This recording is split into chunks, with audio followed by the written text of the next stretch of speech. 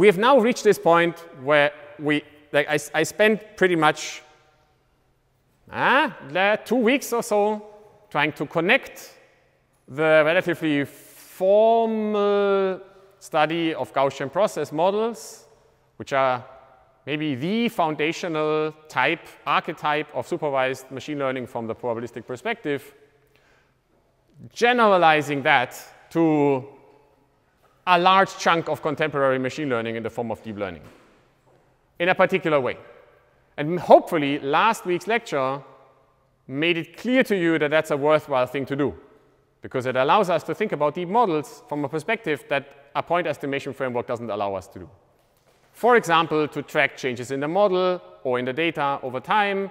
For example, to heal certain pathologies in the model, like its finite uncertainty far away from the data.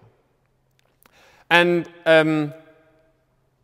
this was sort of, maybe it would have been ideal to have that kind of lecture at the very beginning of the class, so that it's sort of clear why we need to do this and why it's still useful to think about uncertainty in 2023. But it took a bit of time to get there, right? We needed to learn all these mechanisms and all this. We had to build this toolbox of linear algebra and algorithms and all this stuff to make stuff work. But now that we've done this, maybe we could take a step back and look more again at the foundational structure of probability theory and how we can make use of it to create interesting functionality. And the functionality I want to talk about for this week is how to deal with data that arrives across time. We already motivated that last Thursday, because sometimes you're just in a setting where data arrives continuously, and you want to sort of deal with it. So we saw in the very beginning of the class, first 1, 2, 3, 4 lectures, that probabilistic inference in general can be, like in its general form, can be computationally quite taxing. And we have to think about the structure that we endow, that we sort of impose on probability distributions to actually make inference possible. So today we're going to do this sort of spiel for time series problems, so problems where data arrives across time. And here's the plan. We're going to think about why it's even a problem to think about this kind of data. So where computational complexity actually arises in our inference models, our supervised machine learning problems, and why we cannot apply the models that we've used so far, including deep neural networks, out of the box to time series data.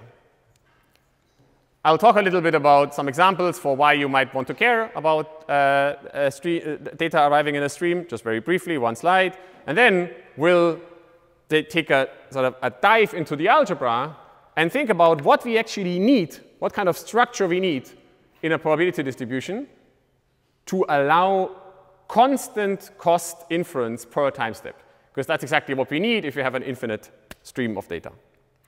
And then, as in the past, we'll first do this on the abstract level of what structure does a probability distribution need to have for it to even be in principle tractable. And then we'll realize that to make the local steps actually a real thing on our computer, we have to, again, make further choices.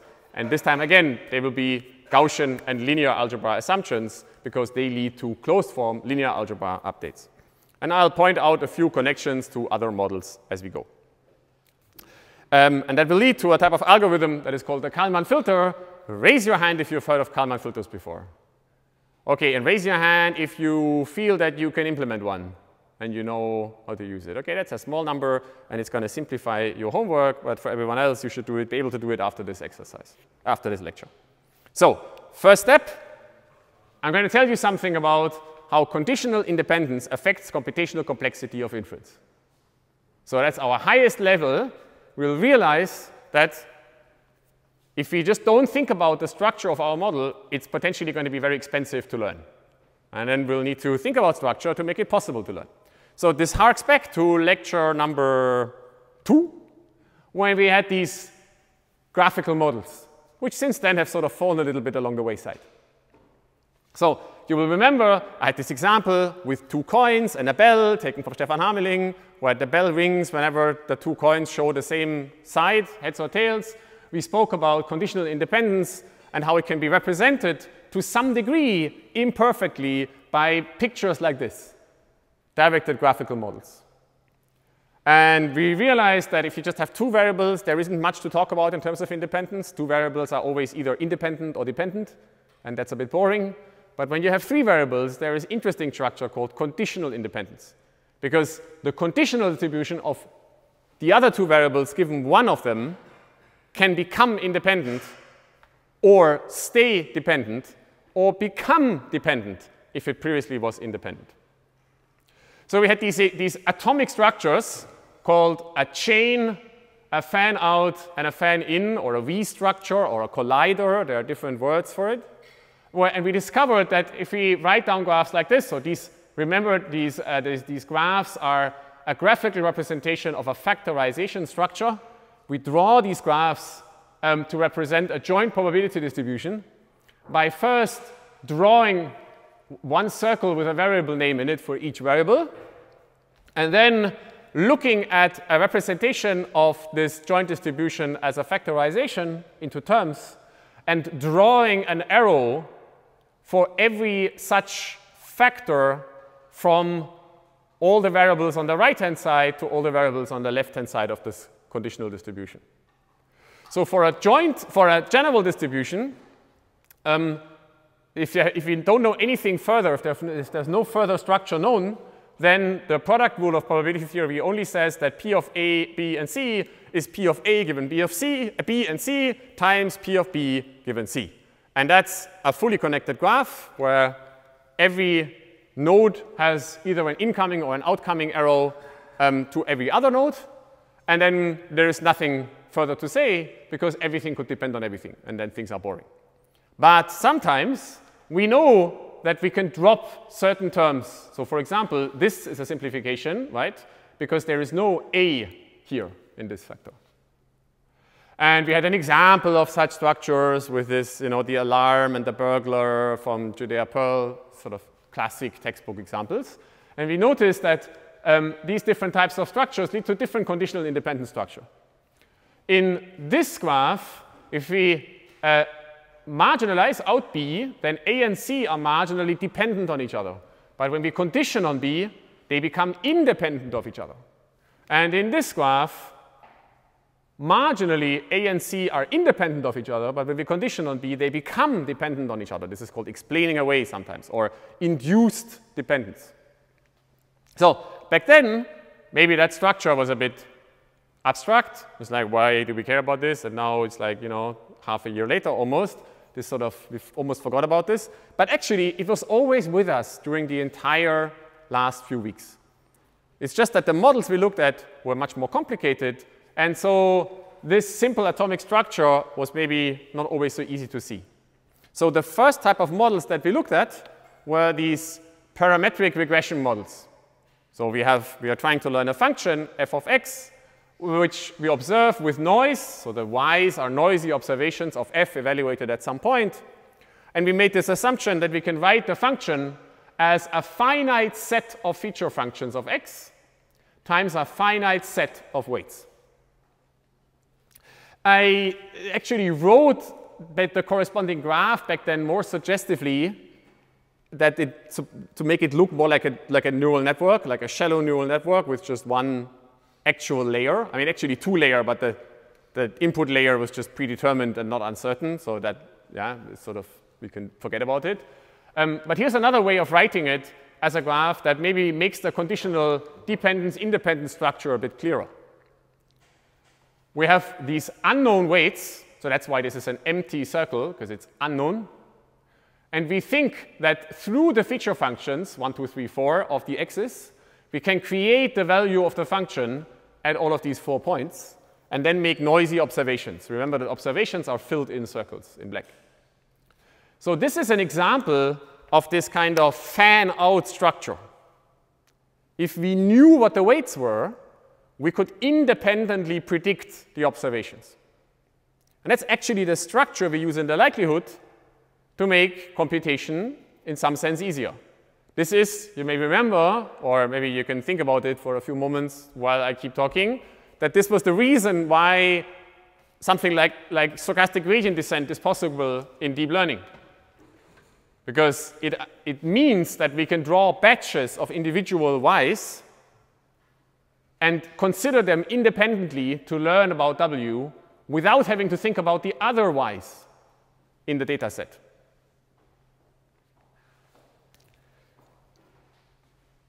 It's also something that affects the computational complexity of the algorithm. A phone?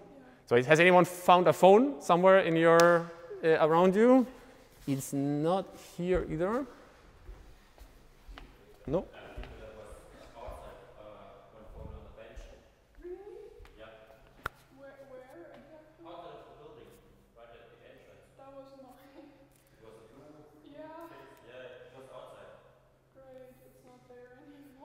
Can you try, maybe ask the Hausmeister?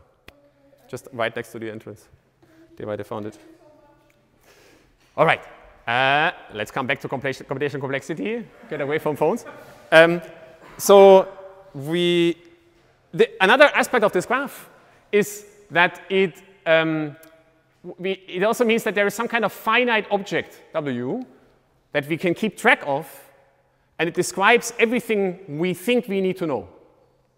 Not everything we need to know, but everything we think we need to know. It's a finite dimensional representation of the problem. And that's why we can, in this case, work in the space on the so-called weight space, so the probability distribution on the weights, and represent the entire problem this way. We did this with the Laplace approximation by building this covariance matrix that is constructed from the Hessian of the loss function. And you may remember that constructing that matrix is linear in the number of observations y. So it's linear in this set. It's cubic in the size of the weight space, at worst case, but linear in the number of observations. We also had this other type of model called a generic Gaussian process model, a non-parametric model, a model in which we directly work in the space of function values without assuming a finite latent representation of the function values. In some sense, as we saw, this is a more powerful representation because it's effectively infinitely flexible. You can learn any function. That's also the reason why infinitely wide neural networks can learn any function, because they are effectively Gaussian processes. But the price we paid for that is that there is no such finite latent representation. This graph between the function values is fully connected. If we want to write down the conditional probability distribution of one of those variables given all the other ones, we have to really think about all the other ones. And you may remember that for Gaussian distributions, we can read off the conditional probability distribution of one variable given the other ones from the precision matrix, from the inverse covariance matrix. So that's why I've sort of written down these terms in the matrix. So if this matrix is dense, which it is in general for general Gaussian process models, then this graph is fully connected, at least in F. I mean, the y's are conditionally independent. That's sort of our assumption, the likelihood. But that doesn't really help us much because the latent variables are fully dependent on each other. So that still means that we could go collect batches of the data set somehow and then compute gradients, but the gradients would have to be with respect to all of the latent function values. And so inference is going to be cubic, not in the size of some latent object, but cubic in the number of observations we've made, because there is no latent object. And that's bad if we have data that keeps arriving here on the right. So if there is finitely many y's, well, I mean, cubic complexity is still not something you want to do with a very large data set. It's, if you have more than, I don't know, 10,000 data points, you will need to think about how to make things faster. But if you now sort of put yourself in the perspective of a theoretical computer scientist, then it's a polynomial time algorithm, right? So it's kind of tractable. But what if n, the number of observations, rises without bound? If we just sit somewhere and we keep getting data in all the time, then we will need an algorithm that has linear complexity in the number of data points. Why linear? Does someone have an idea? Yes. It's the absolute lower bound if you have new data all the time. Yeah, in the sense that that means that every individual time step is O of 1, constant cost, right?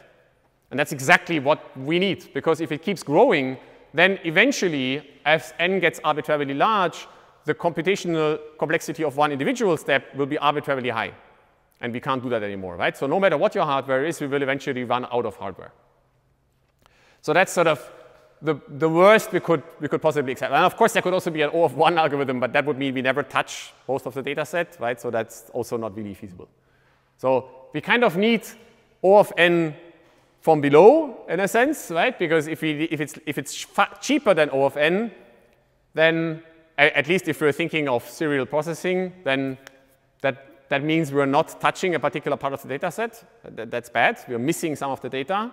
And if it's more than O of n, then we will eventually run out of computational resources. And that's not going to work either, at least in the assumption that data arrives across time all the time. And that is actually the case in some applications. So if you are collecting sensor readings through time, for example, for weather and climate modeling, or if you're building a self-driving car that drives around and keeps seeing the world around it, or in medical applications where you might attach some sensors to a patient and read off their vital signs, or many other kind of settings where things typically change across time, we need to be able to deal with this continuous accumulation of computational tasks to make them tractable. And so usually people think of, because of this kind of connection between computational complexity and runtime, we tend to think of these problems where we need this structure as time-structured problems. So maybe more generally, we could say you can think of one-dimensional problems in an ordered space that we just move along that space in an arbitrary direction. But of course, in pretty much all real-world applications, that direction is time. And therefore, these types of models or problems are called time series. So for our purposes, a time series is a sequence of observations indexed by some scalar variable. So that means it has an ordered space. And what we often have is that the time steps are constant, so that there's sort of a regular frequency at which we sample data, for example, because that's how your sensors work, or because that's how you decide to make the poll to your system. That simplifies things a little bit, because then we can just think of indices of observations as integers, right, as natural numbers. And that then simplifies some of the exposition that we're going to talk about today. So on Thursday, Nathanael Bosch will take over for one day, because I'm not in Tübingen, and maybe give you an idea of what we do if the time steps are not constant. Yeah. So I guess it's, like, from this slide should be clear that these are the types of models that we should care about, right? Some nodding, huh? And mostly, I feel like there has to be a slide like this just to say that this is important. But yeah, it's also just to set the scene. Maybe one interesting thing to note about such univariate spaces. So that, by definition, set as Ti comes from a scalar variable. So scalar variables are univariate. One interesting aspect of the univariate, both continuum and also the row of integers, is that they are ordered. So we know whether something is before or after some other stuff. And that's actually going to be extremely useful, because it will give us a sense of direction to move through the data from one end to the next. So in such systems, in such problems, we need to achieve computational complexity of order n. And we saw that we can't, well, okay, so maybe we saw that one way to do this, actually, The one example we had so far where this would work is this. So in this parametric regression setting, it's actually possible to keep updating a model by putting in one data point after the other. And we did this a few times. We did it when we spoke about parametric regression in the first place.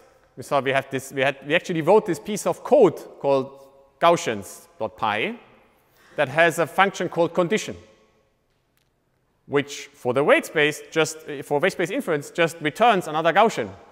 And then we can keep that and condition it again on the next data point, and so on and so on.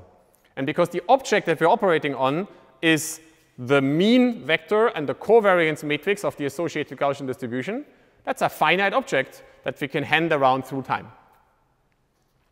We did this again when we talked about how the linear algebra methods that do Gaussian process inference actually work. We realized that the Cholesky decomposition is effectively a bookkeeping process that goes through the data set one after the other in some arbitrary ordering, and at each point keeps the conditional distribution of the weights given all the previous data points. So the conditional distribution of W given all of the y's up to a certain point, and then updates them with one new data point. And that update, it turned out, is quadratically expensive in the weight space. And therefore, since we have to do it for the, and actually it's cubic expensive in the weight space, sorry.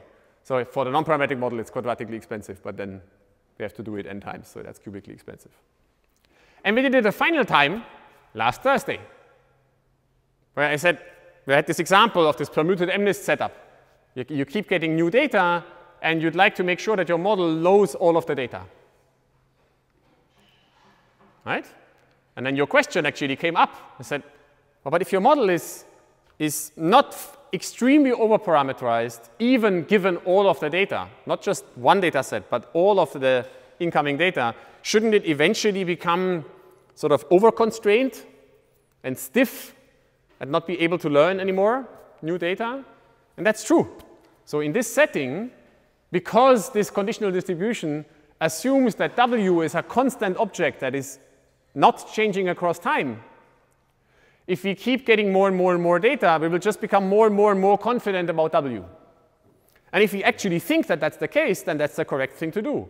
So if there's a description of the world that does not change, for example, you know, I guess all laws of nature would have this property. So if at least we would like them to have this property. So assuming that Newtonian mechanics don't change, then we could learn Newtonian mechanics in this way. Or if W is a set of cosmological constants, you know, the sort of this finite set of things that describe the world, then maybe we could learn them in this way. But if we are thinking of a task where the problem changes as we move, we need something else. No matter whether the thing that the model we're going to talk about is some tiny little sensor reading somewhere in the airbag of your car that has to be done on a chip that will cost, I don't know, 50 cents, or whether it's a deep neural network that you have to hand around in your organization and it has to work on a huge data stream that keeps coming in. These are all of the same type, a setting where we have to keep track of something that changes across time.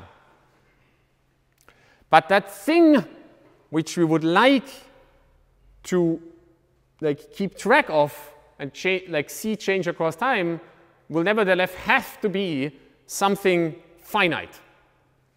And it'll have to be something that does not grow as we get more data. Because if it does, then, well, we won't have O of n inference, right? And the cost of each step will keep growing all the time. Does that make sense? So the object that we're going to hand around is, we could think of it as some memory, as some finite thing that we hand from one time step to the next. Sometimes that's also associated with the word state that gets moved from one time to the next. And there's various reasons why the word state shows up. There is a physical reason. So physicists tend to think of, they use the word state as designating that it provides a full description of a system. So in physics, the state of a system is a description in terms of variables that fully identify the system so that you can predict its behavior into the future. That's the sort of Cartesian view of the world. Determinism, if you only knew what the state of the world were, of the entire universe at some point in time, then you could predict the entire world forward. But there's also a kind of computer science-y interpretation of the word state. So if you've taken the theory of computer science class, maybe even by myself, you've heard about finite automata, which are state machines, right? They have a finite set of states, and then a rule for how the system changes from one state to the next, given some input from the world. And in this, well, I'm going to show you the next picture, right? You could think of something like this, where the world moves on, and at every time step, the world provides an observation, and that somehow does something to the state. Your state changes according to some rule. It's just that that change doesn't necessarily have to be deterministic. So for finite automata, that change is deterministic, but you could imagine a setting where it's, I'm not going to use the word non-deterministic, because that has a technical meaning in theoretical computer science, but stochastic, maybe.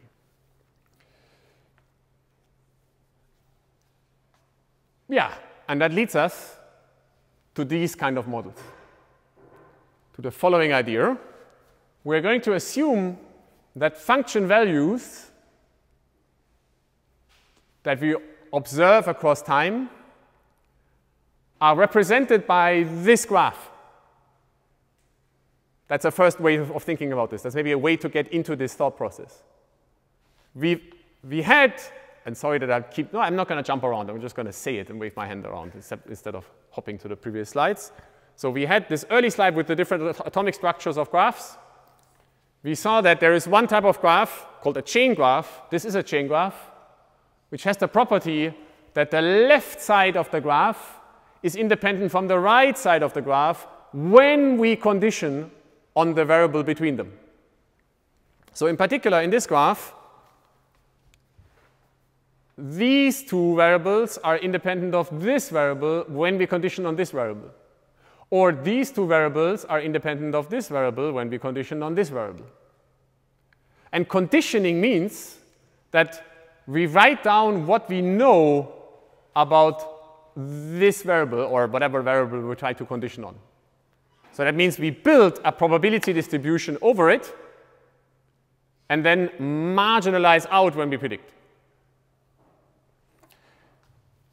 Another way of thinking about this, about what this might mean for our Gaussian probability distributions, but that's not something that will help us particularly far, but maybe just for intuition for what this means relative to the distributions we've looked at so far, is that we're looking for Gaussian probability distributions where the inverse covariance matrix, the precision matrix, has lots of zeros on the off diagonals.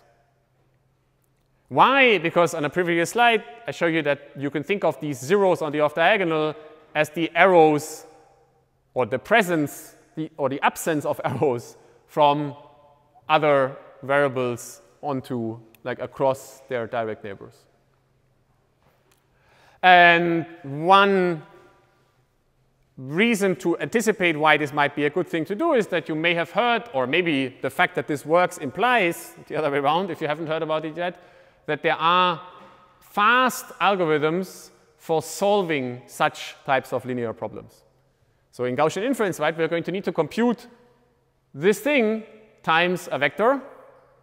And you can imagine that there's an O of n way of doing this that involves back substitution, or maybe just multiplying things indirectly. Because there's also clearly only O of n numbers in this matrix. In this case, not even quite 2n, just n plus n minus 1 for the off-diagonal. So what we need is conditional independent structure.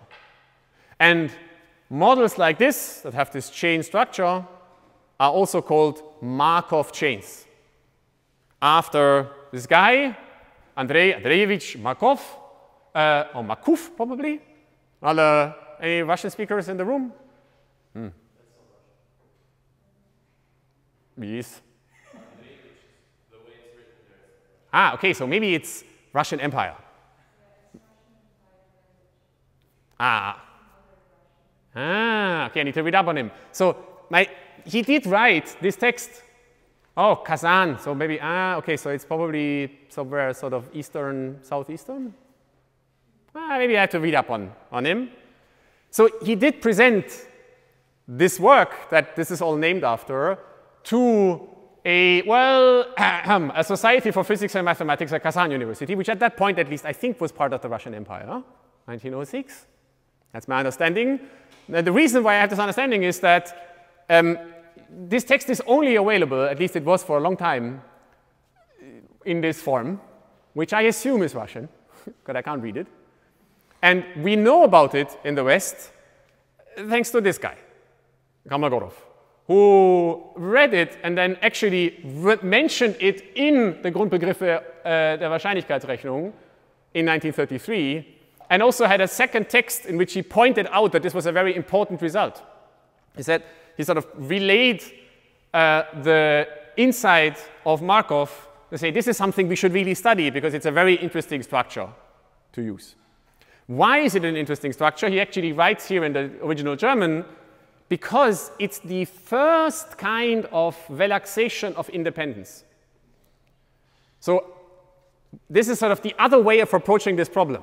So far in our course, we've gotten used to everything being dependent on everything, because those are powerful models. Right? Then we can do this in 2023 because we have powerful computers. We can think about what we would do if everything depends on everything. But in 1933 or 1905, people couldn't invert matrices with a million entries. And they didn't have gigabytes of memory available. What they could think of were things that were completely independent of each other. And then you can just sum up those independent things and keep them completely separate. But Kolmogorov already realizes that this is basically a little bit too boring, right? If everything is independent of each other, there's no interaction with each other. And he even writes that this whole thing, this whole independence really is der Begriff, welcher der Wahrscheinlichkeitsrechnung ihr eigenartiges Gepräge gibt. Like this thing that makes probability theory so complicated. It's not the fact that we compute conditional distributions and marginal distributions. It's not Bayes' theorem. It's not the fact that there's a prior and a likelihood. These are just the natural rules that arrive from keeping track of measures. So when you correctly treat measures in the right way, so that in particular we're not accidentally losing or adding measure as we operate, then, so that's the idea of probability theory, right? Conserving measure during operations, then those rules they are just completely natural. There's no other way to define them. But independence is actually the weak, sort of the Achilles heel of this entire process. Because it kind of assumes that things just completely happen fully separated from each other in a world where we can never really be sure that they are fully separated from each other. And if you want to look in your master thesis or whatever you want to do afterwards for like one of the deepest questions you could possibly ask, it's probably one of these. So the people who work on foundations of probability theory, even some here in Tübingen, for example, in Bob Williamson's group, they still sort of deal with this fundamental problem of independence. It also, by the way, is inherited by everything related to causality. There's a corresponding problem in causality that it seems weird to assume that the set of causes of some event is somehow finite and restricted to a particular actual set of causes. Similarly to how it's sort of a bit dangerous to assume that there is a finite object, a set of variables, such that if we know those variables, everything else becomes independent of each other. This also translates into physics. Right? In the questions of what quantum theory actually says and whether there's randomness or not, a lot of the questions boil down to these particular issues of whether there is a finite representation that separates things from each other or not, local or non-local. And so Kolmogorov says, if we want to consider something where things are not quite fully independent, the first thing we could do is this kind of conditional independence structure given a local set of variables called the state of the system. And that gives natural rise to, so here, actually, now I should have showed this slide a bit earlier. This gives natural rise to the idea of Markov chains. So that was the high-level part of this lecture. And now, before we go into the break, let me set up some notation so that you can stare at it if you like during the break. Actually, should I do that? Maybe it's better to leave you with the philosophy. Yeah, how about I just leave this up? It's because it's a much more nice thing to go into the break with, right? So if you want to think about something big during the break, wonder whether things are ever actually fully independent, whether you think there is a set of variables such that if you knew them, everything else was just random. Right? And we will continue this conversation in a much more mathematical sense at 11:05.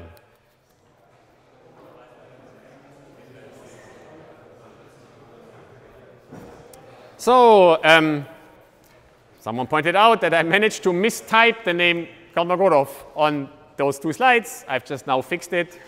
Sorry about that. That happens when you actually type the name quickly. It's now corrected. So now, with the big philosophy out of the way, as always, we'll need to dive in and actually do the math. And to do that, I just want to be explicit that I'm now going to change notation to make it more germane with the typical notation in these classes of models. So far, in this class, we've tended to, we thought in terms of a latent function f in the regression setting, where there is a bunch of x's, inputs, and we get to evaluate the function f of x, and then we see y. And this kind of made sense in this sort of axis coordinate type space where there's like x's inputs and y's outputs. But now we have this third object called the state, the latent representation. And those used to be the weights, but there was only just one set of weights, and weights maybe is the wrong word. So we're going to change the notation. And this is a notation that comes more from, for example, the signal processing community, the people who deal with sensors, and maybe also the physicists who work with these dynamical systems, or applied mathematicians who do dynamical systems. Namely, we're now going to assume that there is this latent state of the world, and we're going to use the variable x to denote that state. So x is not an input to a function anymore. At least that's not the first way to think about it. It's a representation of the world, the latent thing. And then there is a set of observations, which we call y, which we make at a sequence of instances of x. And so we need another variable to index where we are in this one-dimensional space along which things change. And because of the natural connection to the notion of time, we're going to use the variable t to denote this one-dimensional space.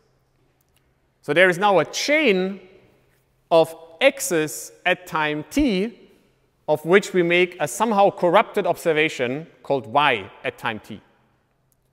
And because we assume that we only measure at discrete intervals with, at least for today, a constant step between the different intervals, we could also index the time by t1 all the way through tn. And sometimes I'm just going to drop the t and just think of xi from 1 to n, or sometimes also 1 to capital T. So there is usually some kind of confusion about whether the index is over time or over natural numbers. For today, that won't actually matter so much, because I'm just going to assume that the time step between them is constant, and then it's just an integer index. And on Thursday, Nathanael will have to deal with what happens if the distance between time steps varies. So the question is about this h. So here, this is still the row about regression, right? So in regression, we assume for full generality that we're making linear observations, affine projections of the function, and then add some Gaussian noise. So the little curly approximately equals here is supposed to mean that there is some noise involved, some probability distribution, typically Gaussian noise. And in regression, we realize that actually, I mean, we typically assume that we just evaluate f at some point. But actually, we could more generally evaluate any linear projection of f, because then the framework still works. For example, you could evaluate the derivative, the gradient of a function f, or even integrals or whatever, right? Or just subsets of it. Here now, we are typically going to assume that we make linear observations of x. And here, this is now maybe a little bit more important. So I'm using the variable h for this, because if we actually see all of the states x, that's maybe like a boring base case. Like an interesting situation might arise if we only get to see certain parts of x. So if y has a lower dimensionality than x, and then h is going to be a rectangular matrix. By the way, not only x and y and t are the canonical names for these variables, but from now on, everything I'm going to show you for the rest of this lecture is super standardized notation. So the fact that I use h here is not a random decision by myself, but it's an absolutely standard thing. And the reason for this is that it comes from engineers. So signal processing is an engineering discipline, and engineers are very precise with their notation so that they can nail it down once, and then they never have to think about the math again. They can just use the notation. So if I use the variables a and h and q and r, then a signal processing engineer will immediately know what I talk about. And it's not just a random choice of variables. So I'll mention this a few more times. So now what we're going to do is we're going to make the observation abstractly that if we assume that our joint distribution over the latent variables has this form, then things get easy. So first of all, what does this form mean?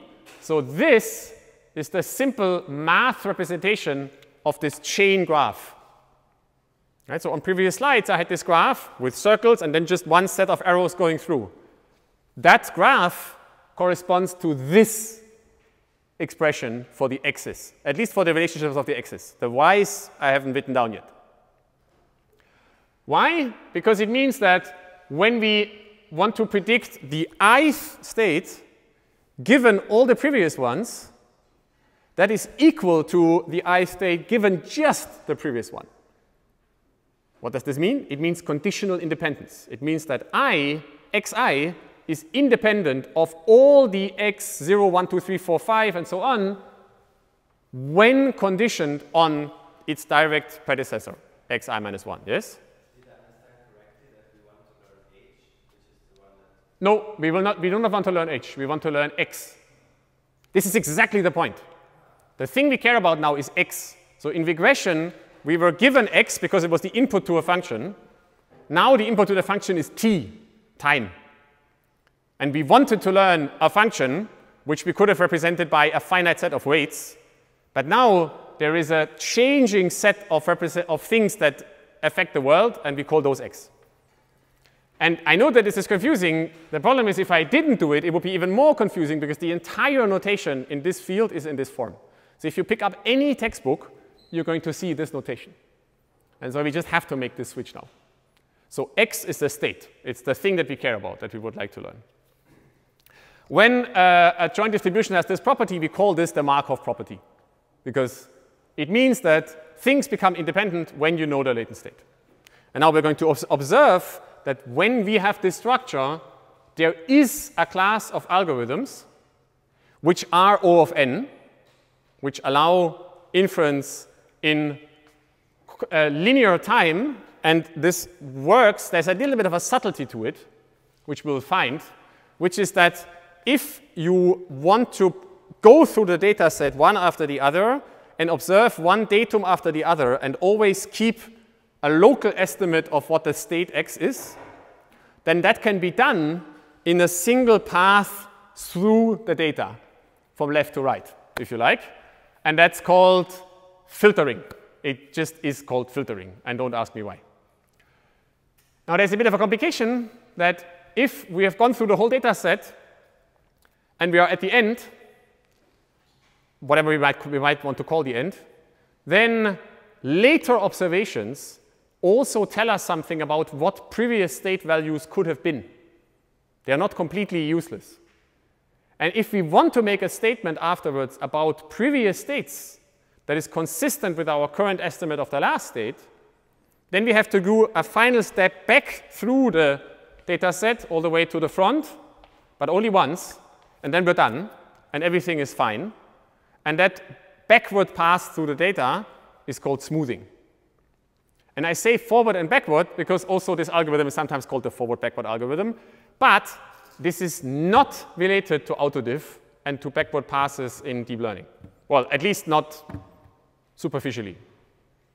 So you can switch off your backward pass and backprop ideas for a moment. This is message passing. And OK, if you really care about it, yes, there is a relationship, and they're not completely separate concepts. But this is not the time to think about it. So, and for that, I now need you to bear with me for 3 slides in which we're going to do some nasty math. So nasty that I had to reduce the font size. So up here, you see our graph. This is the assumption we make about the generative model of what's going on. So we're moving through time from left to right.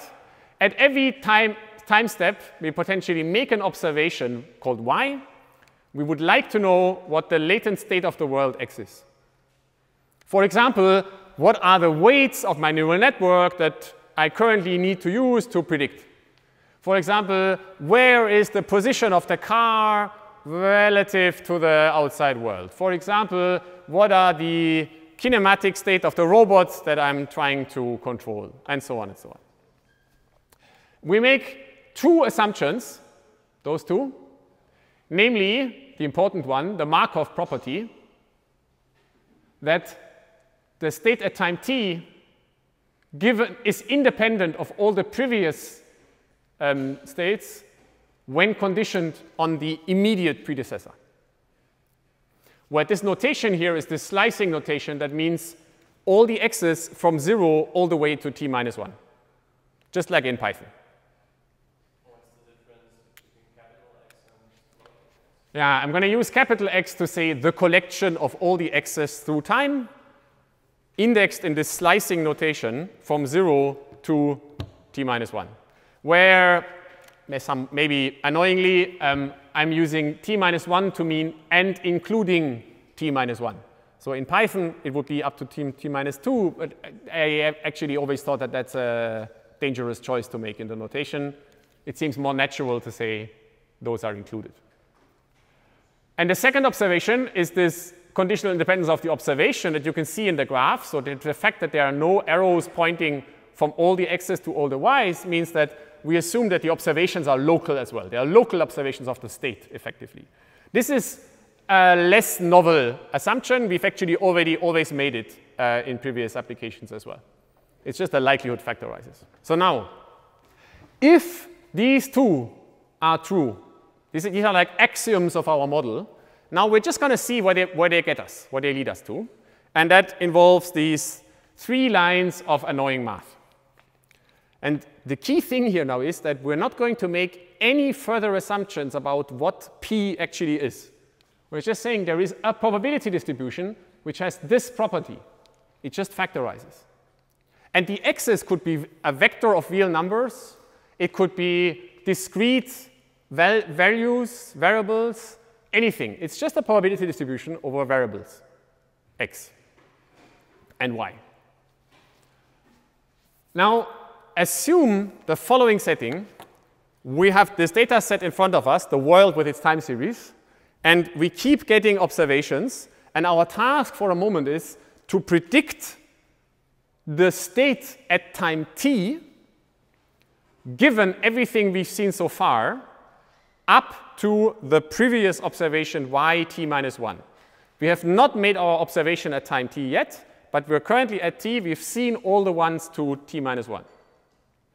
So what we're interested in is this posterior distribution, which in particular is a conditional distribution, for x at time t, given all the previous y's. So first of all, we're going to write this down as an instance of Bayes' theorem. So you remember that Bayes' theorem is the joint probability of everything here, x and y, all the way to t minus 1, divided by the marginal probability for the observations for everything that's on the right-hand side here. But we're not just going to do that. We're actually going to expand even further by adding in all the previous x's as well, and the later x's, all the x's, all of them. And we can do that using the product rule. Or actually, sorry, the sum rule of probability theory. So we sort of do it reversely. We just add variables and then say we could have integrated those out to get this distribution over x of t given all the previous y's. So this up here is an expression for p of xt times p of all the y's given xt. And then we extend with all the other x's as well. And why do we need to do that? Well, because all the other x's are needed to explain what the y's are. Right? We need to put them in. OK? Or already lost you? Oh, I've already lost many of you. So let me maybe see. We could have written, so we need p of xt given all the y's from 0 to t minus 1. We could first write that's p of xt times p of all the y's from 0 to t minus 1 given xt divided by p of y from 0 to t minus 1. Right? So in particular, this is also p of all the x's, including t, times p of y 0 t minus 1, all the x's. But we integrate out all the x's that are not like j not t, divided by, well, p of y. So p of y we can also expand like this. So it's the integral over p of y given x times p of x, and the y again goes from 0 to t minus 1, over all the x's. No, not equal to, just all the x's, because they all get integrated out, right? OK. That's the first step. The next step is to explicitly write out the joint distribution over all the y's and all the x's. So let's first think about this term, all the p of x's. So the joint distribution, we could, in a general probability distribution, we could write it as p of x0 times p of x1 given x0 times p of x2 given x1 and x0 times p of x3 given x2 and x1 and x0 and so on, right? But here, because we have this chain graph, we can drop all these previous ones. So that's where we use our first axiom. So we get p of x0 times a product over all times from 0 to t, p of xj given xj minus 1. And then all the later t's as well, they are back here. If you can see it, it's in green. For all the larger times, larger than t, p of xj given xj minus 1. It's just an ordering of these terms to make them move them at the right point in the product. It's a product, so it's commutative. We just move things around. Same thing for the y's. So we have this assumption that the y's are conditionally independent given their parents, xt.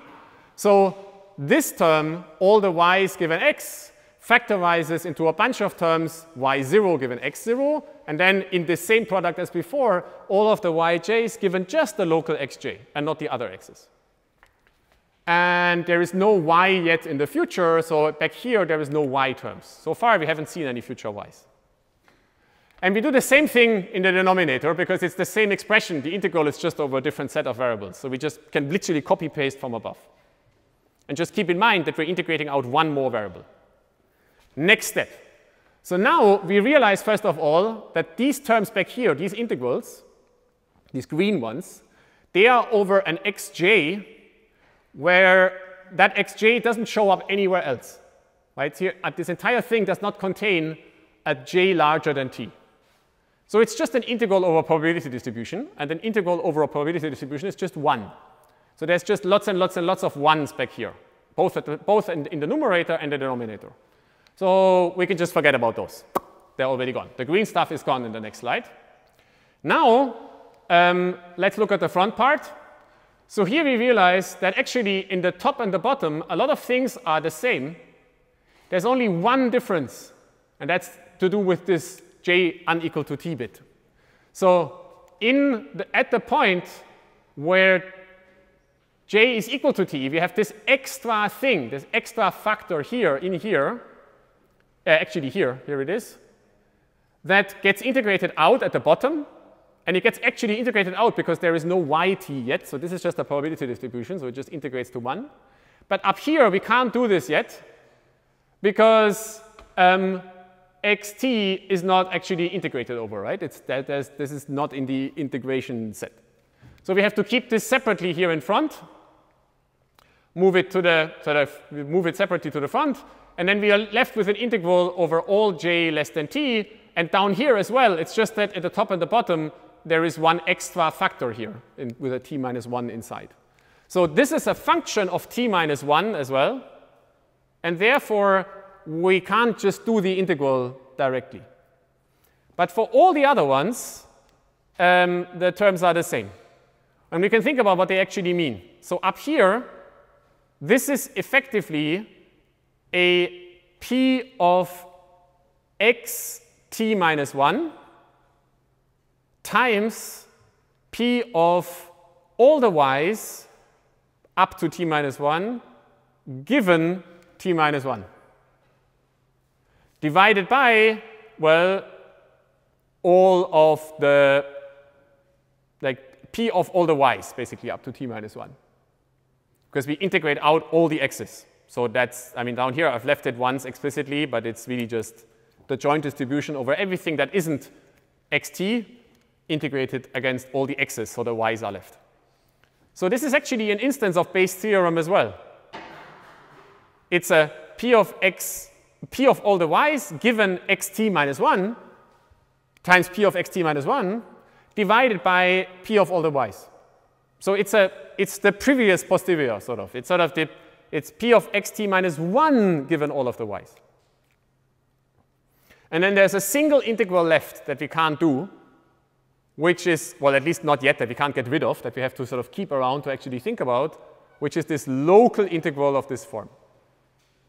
So what this entire derivation tells us is we can build a recursive inference structure where to compute the predictive distribution for xt given all of the previous data, we first do inference on xt minus 1 from all the previous data, and then do this, whatever this requires us to do. So this is a problem that we haven't solved yet, but it's a much smaller integral, right? It's a single integral over this latent state at the last time. And because we assume that this latent state is somehow finite and it's something we carry around, maybe this is something we can do. Actually, explicitly do. There's another way to think about this. I could have also waved my hands around and said, well, there's this graph up there. You know, you can think about it, right? If I give you all of the previous y's, then the only way they interact with xt is through the previous xt minus 1. So therefore, you know, I could first operate on that and compute this thing. By the way, I have a slide for this, right?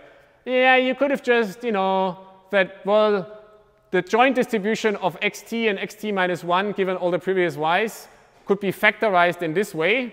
So we take xt minus 1 here to the left times, so this is a product rule. And that just works because of the graph, but it's a bit hand-wavy, right? It's just because of the graph, because of independence. So what I just showed you on the previous slide is the actual explicit derivation to show that the graph is a correct representation of this kind of behavior.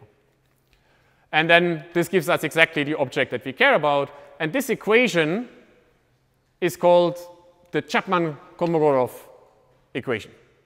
And this is another instance of Western, Eastern, divan type Cold War situation where two people come up with similar ideas on different sides of the Iron Curtain. So this is the first part of our what is going to become our general purpose inference scheme for time series, which is if you're currently at time t, you've dealt with all that data up to t minus 1, to get ready to observe yt, you need to solve this equation, which is a local computation involving what you currently know about the local state. That's why it's so important. It actually represents this idea of a local state. It says you can deal with the entire past by only keeping track of the predecessor state. So now comes the next step, and the next step is actually much easier. It's, oh, I need to make an observation. Let's observe yt. So to observe yt, so the change from the previous slide is that there is now a all the way up to t. So this is y up to t minus 1 plus yt. Well, we just do Bayesian inference. So it's a local observation, and local stuff is going to be typically tractable. So we have from the previous slide our local prior, you could call it, for xt, given all the previous observations. Now we just multiply with the likelihood for the local observation. Because of this assumption, we can get rid of all of the other x's, right, and directly write it in this likelihood. There's nothing, we already integrated everything out, basically. Normalize, and that's just Bayesian inference, hoopsa, right? And so I'm not going to write more down than that. You just have to do this, but it only involves an integral over the local xt. So hopefully we're able to do that. So that means we now have 2 out of 3 important steps. We're able to start with the data, move all the way to time t, deal with the past, make a local observation at time t, and now we could actually run this thing forward through time. We could keep doing this. Make a prediction, Chapman-Kolmogorov, make an observation, Bayes theorem. Make a prediction, Chapman-Kolmogorov, make an observation, Bayes theorem. And those 2 steps only involve local computations, so they only involve an integral over something called dxt, or dxt minus 1. So those are integrals that we might hope we are able to do. And we could do that all the way to the end.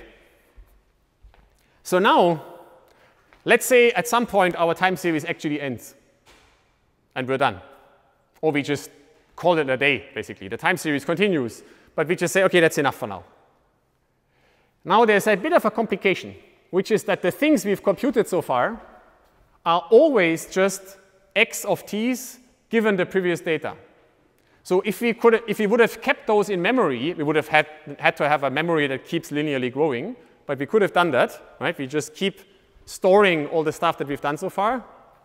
Then those probability distributions that we've stored there, these p of xt given y all the way to t, they are now sort of deprecated, right? They are kind of outdated. Why? Because they do not take into account that later on we got to see more data. So to make them consistent with the later data, we want actually to compute this thing on the top left, p of xt given all the y's, not just the ones all the way to t. And for that, we now do this bit, which I'll do a little bit faster, which will turn out to be this process where we go effectively from the end of the data stream backwards through time to correct the predictions we've made in light of later experience. And it works like this. We first introduce again another variable using the sum rule. And why do we do that? Well, because we kind of have this intuition that the only way that later data provides information to us is through the immediate successor in the chain. So let's maybe put that in and see if it helps us anything. Now we use the product rule. So we move this to the, we write this distribution, which is also a distribution over xt plus 1 in particular, as a conditional distribution plus a marginal distribution, plus times a marginal distribution. And now I've colored this in green because this is the bit we now, sorry, the blue, this is blue and green. Maybe can you see this? This is blue, this is green, just barely. This projector is not so great. Because this blue bit is something we now need to look at for a bit. So what does this mean? This is what we learn about xt when conditioning on xt plus 1 and all the y's. And we can probably sort of imagine what it's going to be. You can already see it if you sort of peek ahead down here.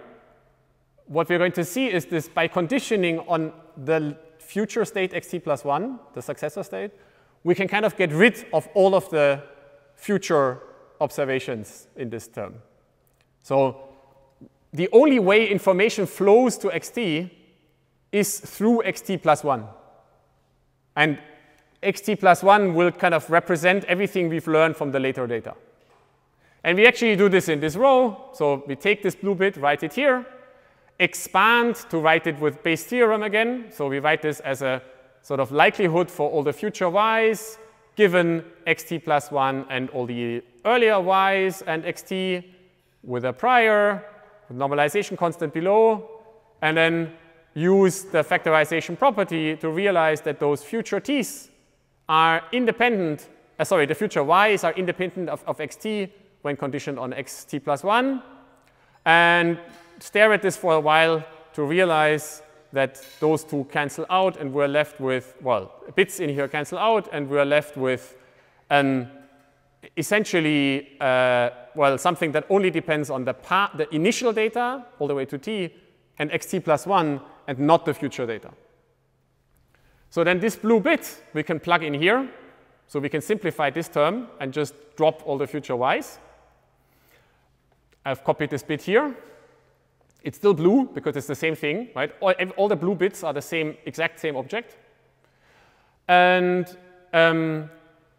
then actually, does it make sense to, well, OK. So by now, it sort of maybe becomes a bit more mechanical. So we look at this object. We realize that if we can write it as a conditional probability distribution. So we sort of had an instance of Bayes' theorem, if you like, or the product rule, if you like.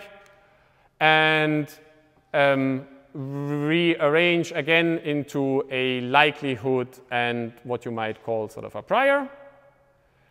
And notice again conditional independence. So all the future xt plus 1 are independent of the past y's given xt.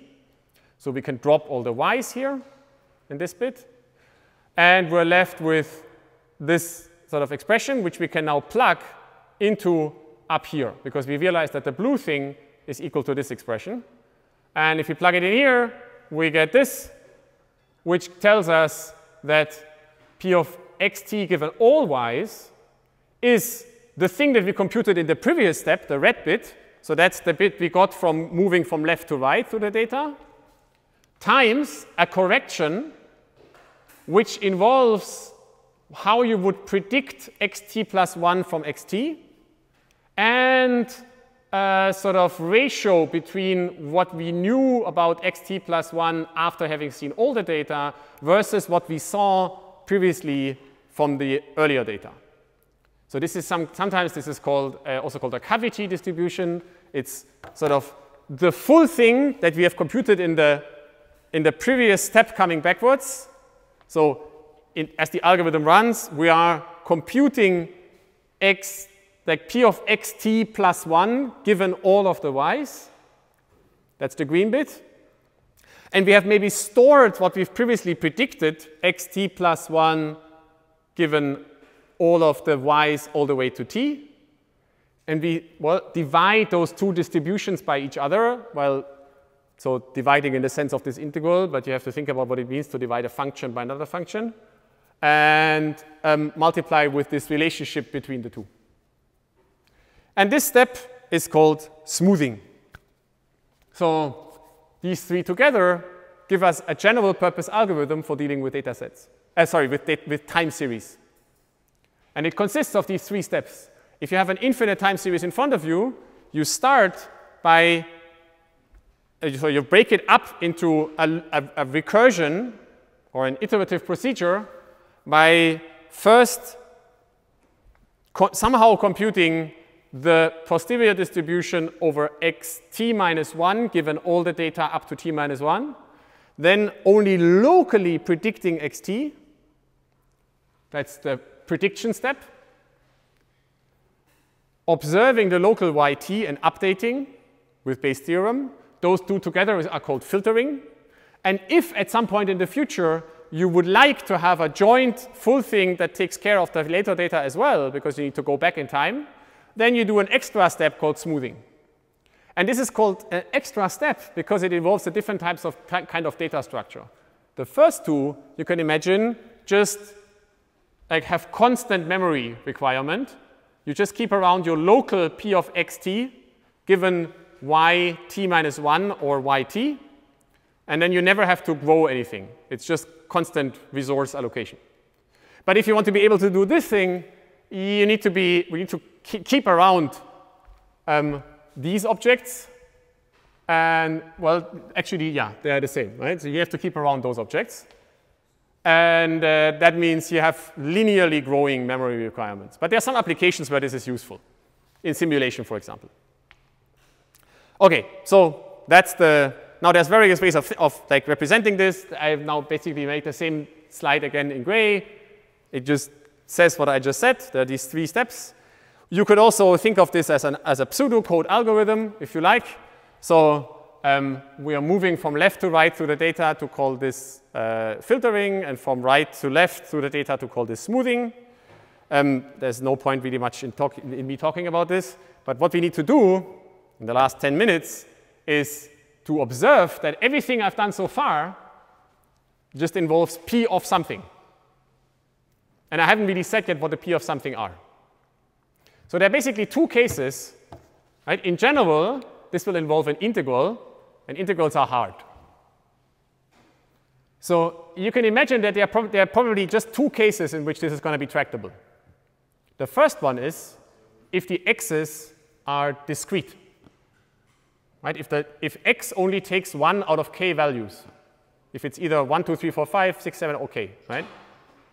That's called a hidden Markov model sometimes. And it corresponds actually to large degrees to a finite automaton. It's just you're in a finite state. You get to observe something that's like an input of the world, and then your state changes in response.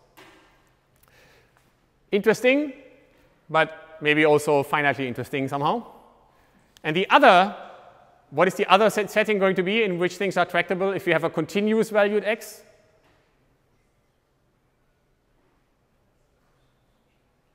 Yes, Gaussians.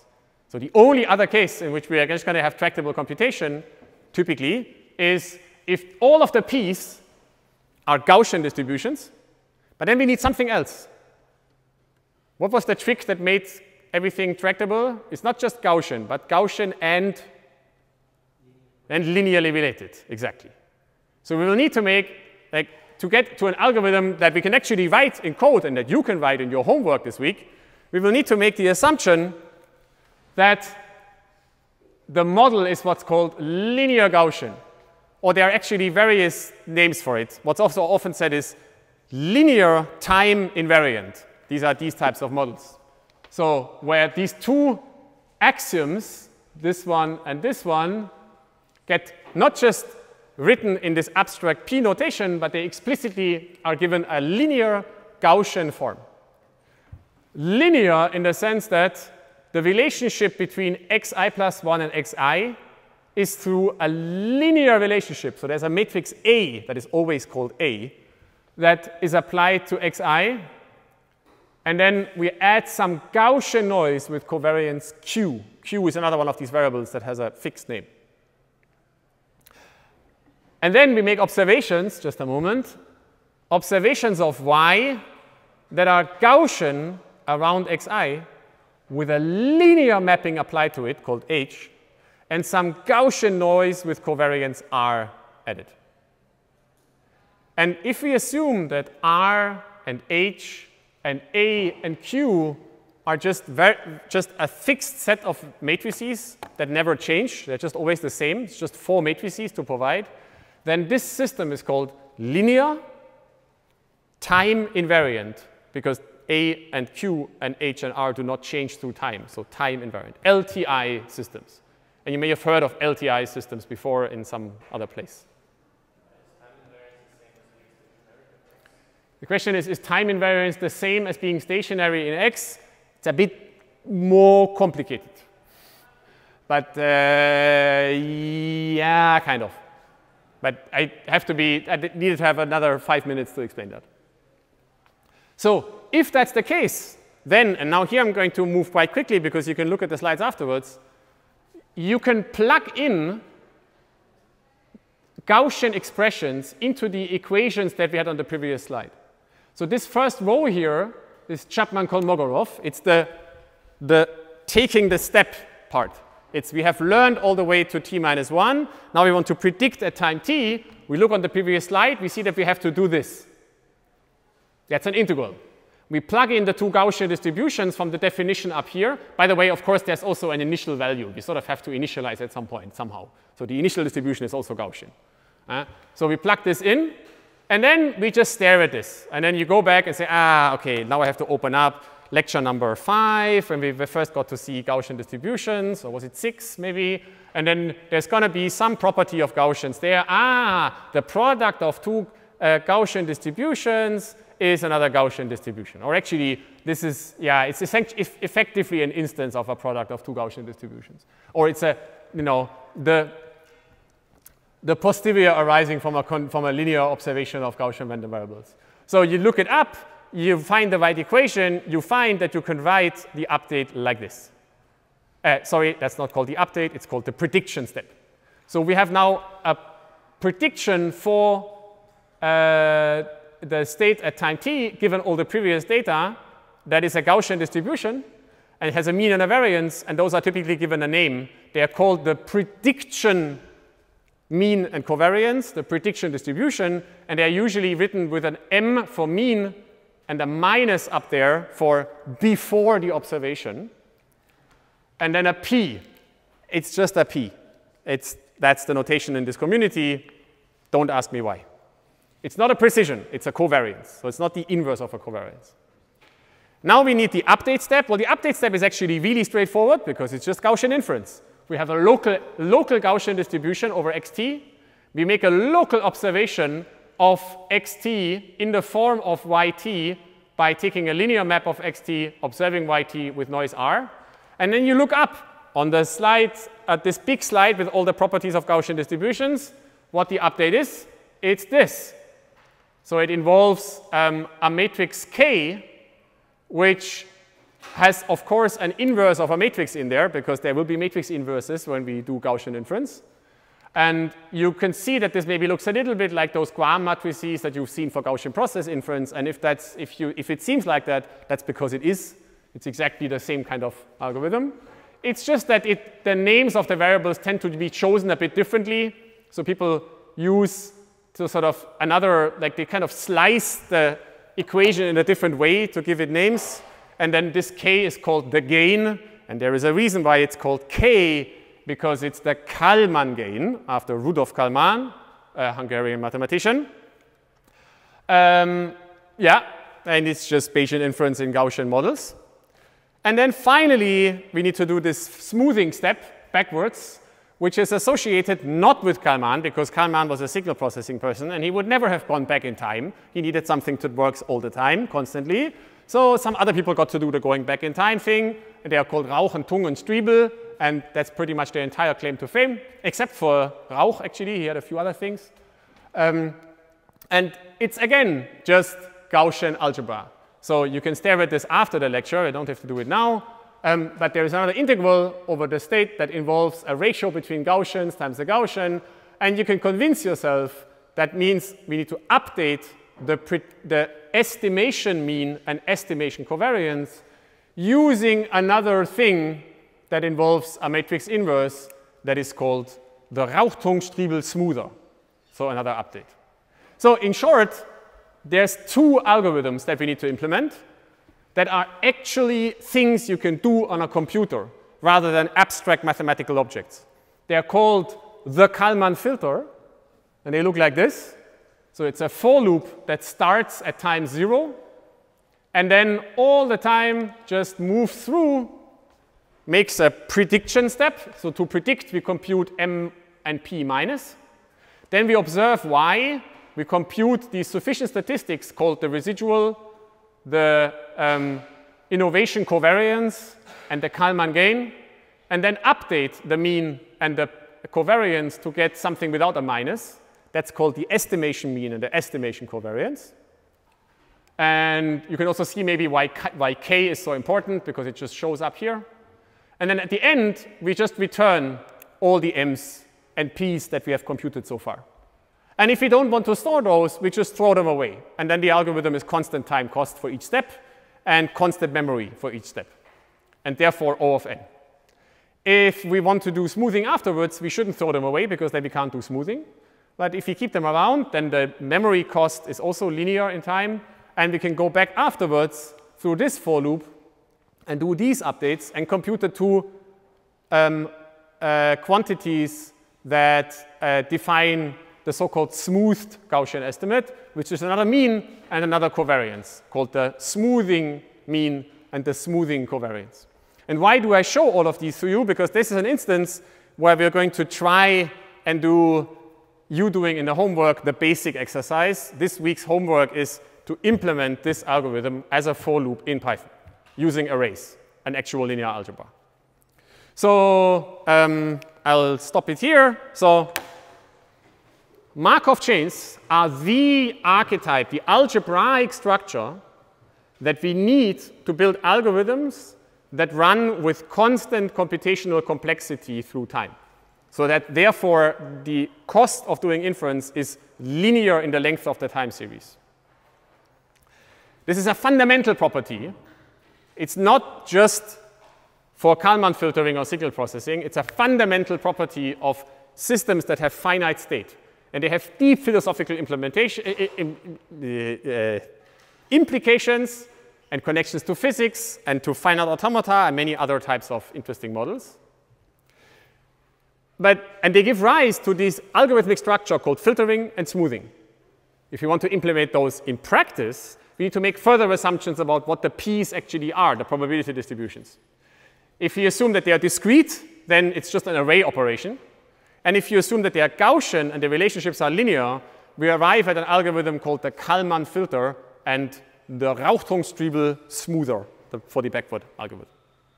And you can implement those methods. You can use this framework for tiny little things with 5 states or 7 states or 42 states and build them in like tiny embedded systems that run in cars or in vacuum robots.